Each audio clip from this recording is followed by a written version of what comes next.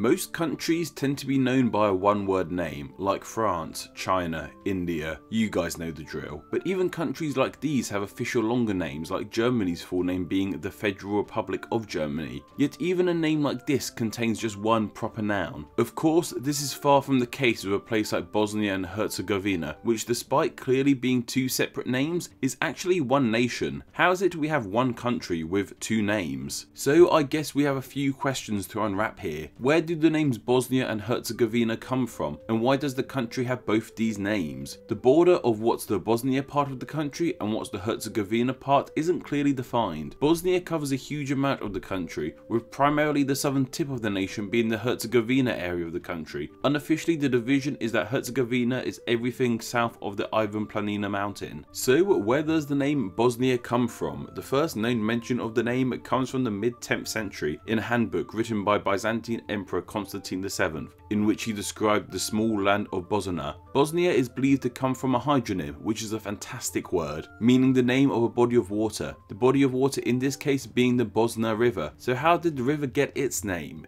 It's thought the name could go as far back as the Proto-Indo-European language root Bos or Bo, meaning the running water. Herzegovina's name, however, seems to have origins in the German word for duke, Herzog, which comes from the old Serbian Herzeg. It comes from this word as the land of Herzegovina was originally a duchy, a land belonging to a duchess or duke, the duke in this case being the Grand Duke of Bosnia, Stepan Vučkić Kosačka, who took the title of Herzog of Hum and the Coast. Hum, which was formerly known as Zaclumia, was originally a principality that lay in modern-day Herzegovina and Croatia. The land became known as the Herzogsland, and then the name we know it as today, Herzegovina. By the 15th century, Bosnia and Herzegovina were ruled by the Ottoman Empire, however eventually becoming part of Yugoslavia as the Socialist Republic of Bosnia and Herzegovina. But in the breakup and dissolution of Yugoslavia, the republic gained independence in 1992, becoming the one country with two historic names we know it as today. At first, the name/names do seem a tad odd. On the whole, we're used to seeing a country gain a new name when it's formed from two smaller land areas, such as with Tanzania, a name coming from the previous nations of Tanganyika and Zanzibar, which make up the modern day African country. Yet with Bosnia and Herzegovina, we have a nation that kept both names, as opposed to merging them to something like Bosgovina.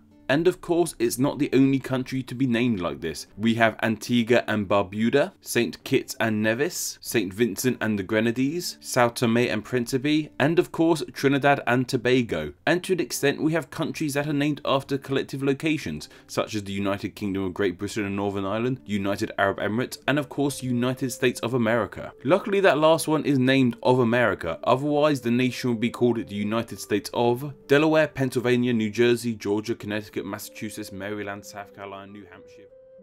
Thank you to all my patrons as always. $2 a month isn't a huge amount of money, but when you pledge that tiny amount to help support the channel, your name will be with the rest of the awesome people here, helping support Name Explain in truly the best way possible.